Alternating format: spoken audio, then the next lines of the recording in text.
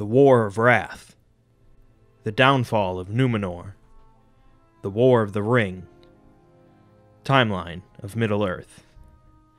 While I'm certain that most people viewing this video have at least some understanding of the events of the War of the Ring, as presented in Lord of the Rings, the history of Middle-earth encompasses many, many years prior to those events.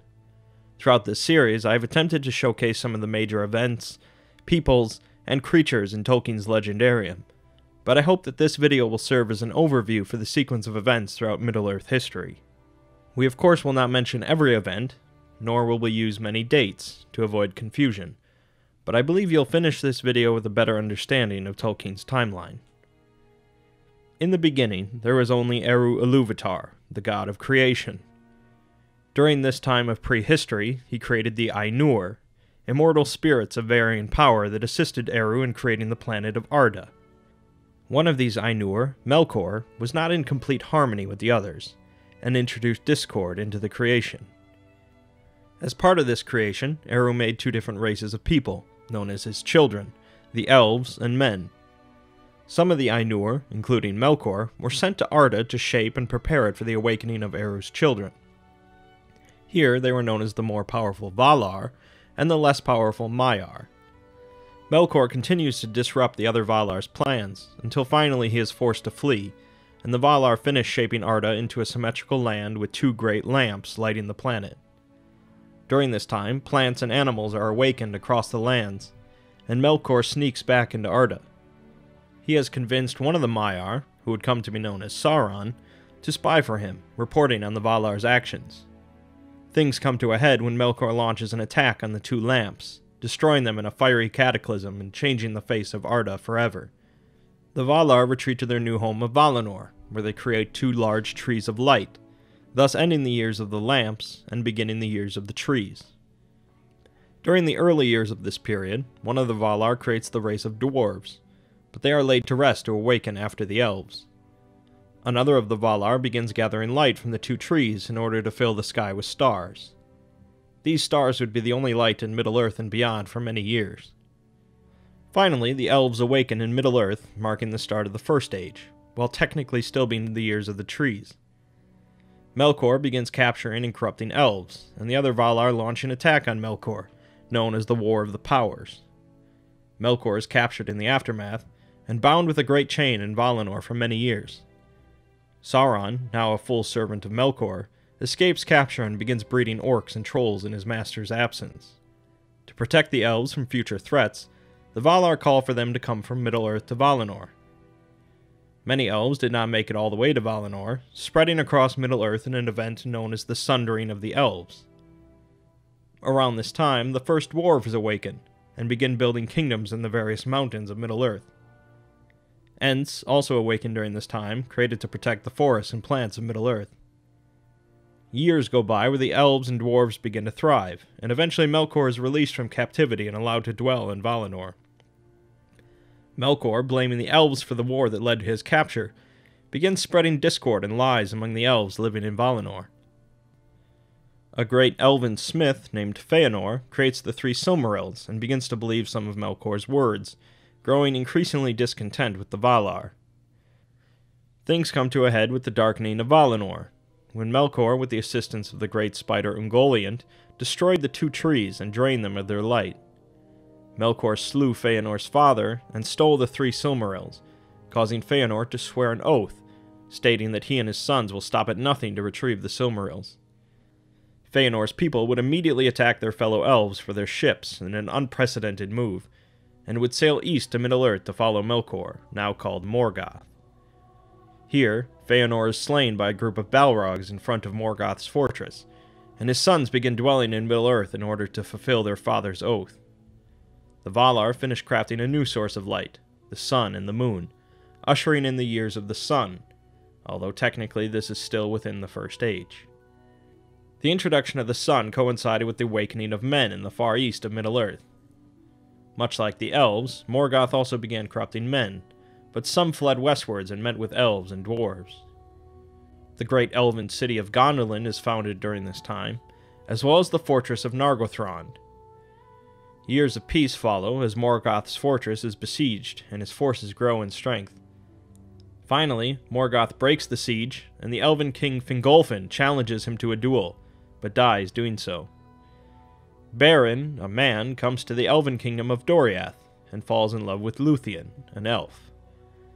Luthien's father, Thingol, sends Beren on a grand quest to retrieve a Silmaril from Morgoth's crown.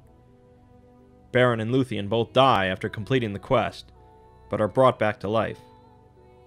The Battle of Unnumbered Tears occurs, with both elves and men suffering a great defeat. In the years that follow, Turin Turambar becomes a well-known hero of men, before finally meeting his end by committing suicide after killing the first dragon, Glaurung. A few years afterwards, Thingol, the Elven King, wishes to place his Silmaril into a grand necklace. The necklace was given to Thingol as a gift, but he asked some dwarven craftsmen to place the Silmaril into it. After completing the project, the dwarves demanded the finished necklace as payment, as well as mentioning that the necklace should not have been given to Thingol in the first place. Thingol insulted the dwarves and ordered them to leave, causing the dwarves to slay him. This, and the following sacking of the city, would damage relations between elves and dwarves for many centuries to come. In the ensuing years, the sons of Feanor would cause much strife in their pursuit of the Silmaril, slaying more of their own kin as well as others.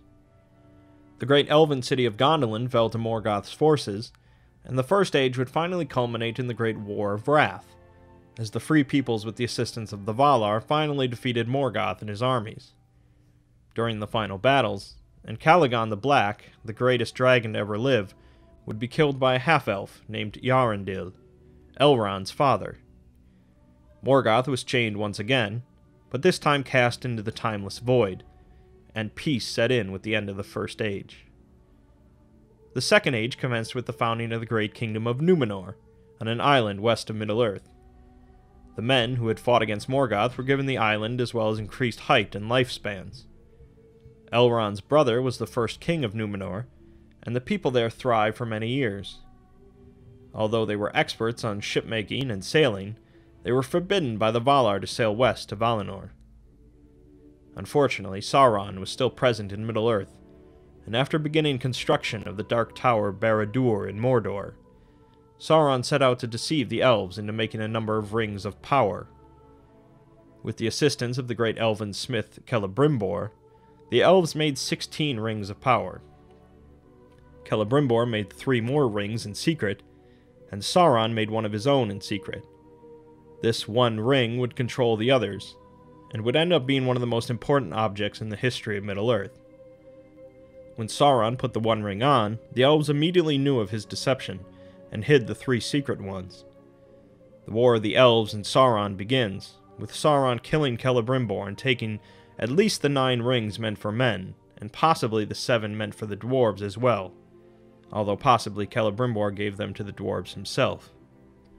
The realm of Rivendell was founded at this time by Elrond, as a bastion against the might of Sauron. Not long after, the Ringwraiths make their first appearance, and the kingdom of Numenor begins to distance itself from the race of elves. Eventually, the king of Numenor sailed east to Middle-earth with a great fleet, marched to Mordor, and took Sauron as a prisoner. Sauron became content with his captivity and rose to power, corrupting the Númenóreans and turning them against the Valar. Things came to a climax when Sauron convinced the king to break the ban of the Valar from sailing west, causing Eru Ilúvatar to sink the island of Numenor and most of its people in a great cataclysm. A group of Númenóreans who kept faithful to the Valar, led by Elendil, survived the disaster and sailed to Middle-earth. Here they founded the great kingdoms of Gondor and Arnor, and Sauron attacked Gondor as soon as he could. An alliance, formed between elves and men with the assistance of dwarves, marched on Mordor to confront Sauron, finally cutting the ring from his hand and destroying his physical form. Thus ends the Second Age of Middle-earth. Isildur takes the One Ring for himself, but is shortly after killed by a group of orcs, and the ring remains lost for many years. The kingdom of Arnor is eventually split into 3 smaller kingdoms, although they were racked by war with the Witch King of Angmar, leader of the Nazgûl. Although the men in the north ended up winning the war, the 3 kingdoms dissolved into groups of isolated, wandering people. Around this time, the Istari, or the Wizards, were sent to Middle-earth in order to assist the free peoples of Middle-earth with Sauron's inevitable return. The Shire is founded by a group of hobbits, although no one quite knows when hobbits first originated. The population of Gondor was severely diminished by a great plague, and the bloodlines of Numenor grew very limited. Despite this, the kingdom of Angmar is destroyed by the armies of Gondor, but the Nazgul remain and continue to trouble Middle-earth.